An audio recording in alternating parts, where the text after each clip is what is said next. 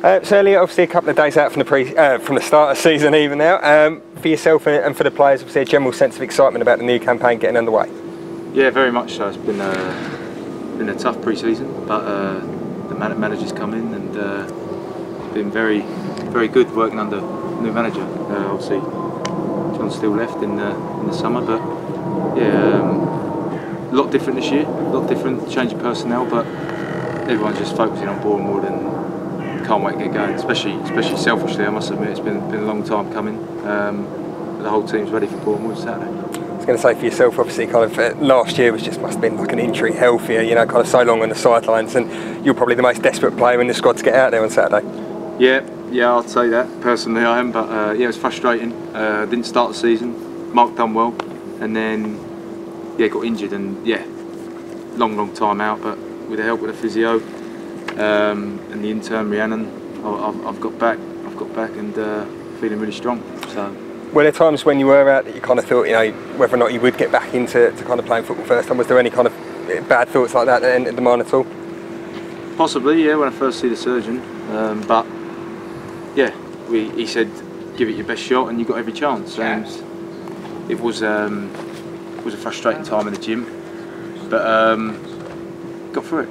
Of course, and obviously, coming back into pre-season, as you said there, you know, kind of so much change that's kind of gone on. Obviously, you know, yourself, Matt Robinson, kind of a small cluster of players that have stuck around. In terms of that, for yourself, what's it been like getting used to pretty much a new back four, especially in your position?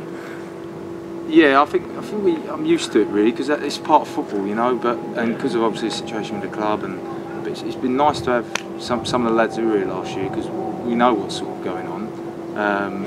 And the lads who have come in just took to it straight away. You know, we've got a good understanding, and some new loan signings come in, and yeah, it's an exciting buzz around the place at the minute. So.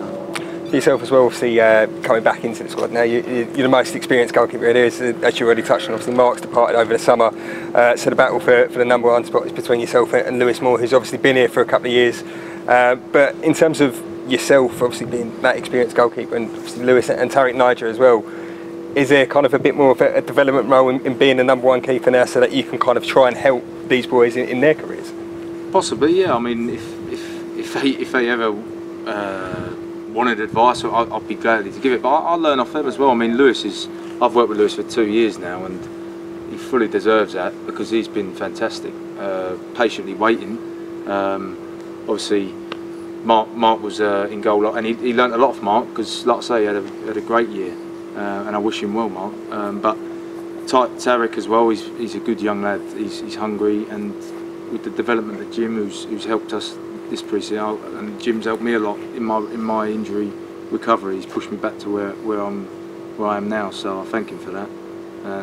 But yeah, it's just a case of being there if needed, you know. And he's challenging me for the shirt, which is what I need.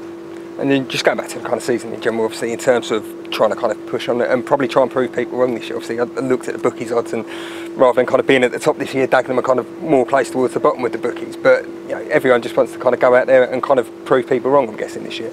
Yeah, probably not so much pressure on us this year, but yeah, we put pressure on ourselves. You know, it's a younger side, but they're hungry to do well. So, you know, no reason why we can't do well. Of course, well, cheers, Elliot, for your time as always, mate.